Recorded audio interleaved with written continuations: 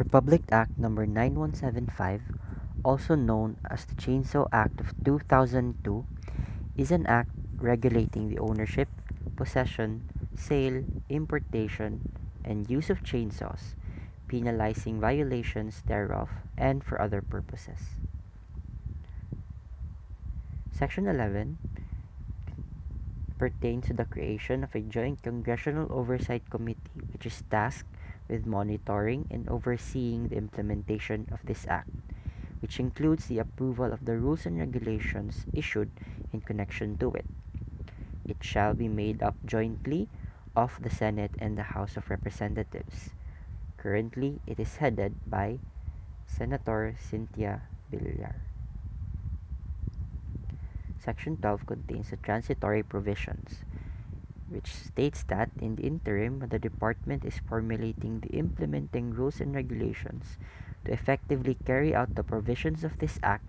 The Bureau of Customs is prohibited from approving any chainsaw importation without clearance from the said department.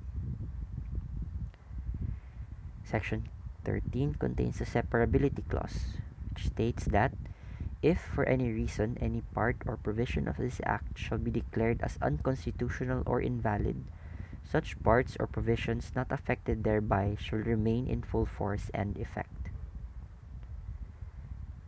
Section 14 contains the repealing clause, which states that all laws, executive orders, presidential decrees, letters or instructions, rules and regulations, or parts thereof which are inconsistent with any of the provisions of this act are hereby repealed and or amended accordingly.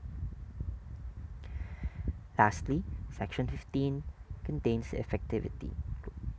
This act shall take effect 15 days after its complete publication in the official gazette or in at least 2 national newspapers of general circulation, or whichever comes earlier. And that concludes the report on RA 9175, also known as the Chainsaw Act of 2002. Thank you and good day.